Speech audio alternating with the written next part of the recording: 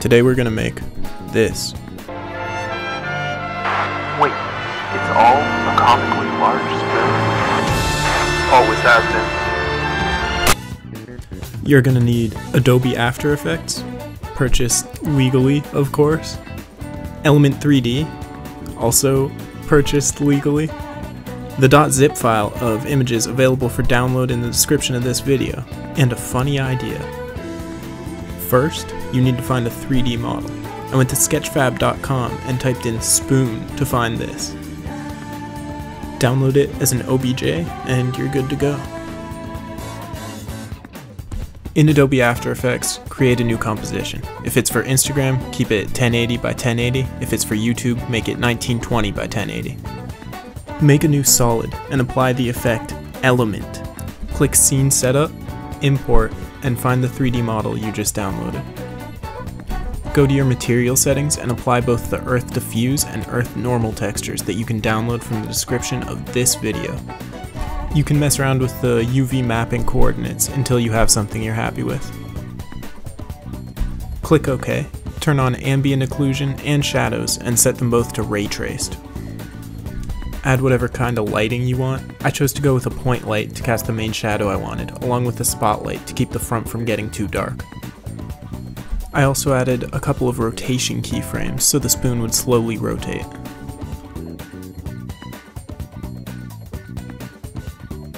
Put the stars image behind your subject and the blue haze image above everything else set to screen.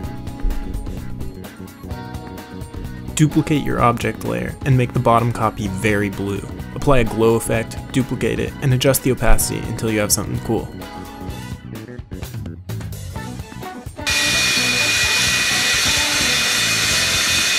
If your laptop isn't literally on fire yet, pre-compose both copies of your object along with all your lights.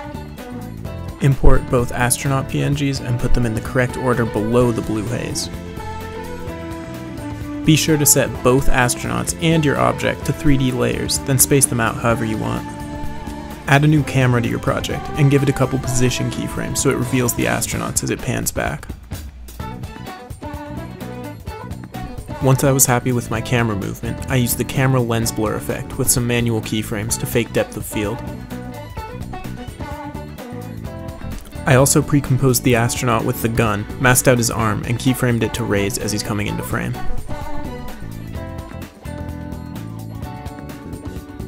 In the same pre-comp, I gave him a flag on his arm.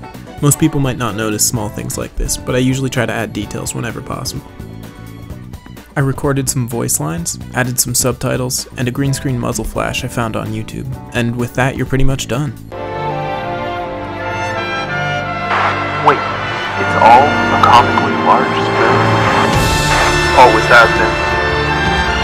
If you enjoyed this video, or feel like you learned something, consider dropping a like or a comment, or subscribing and turning on push notifications.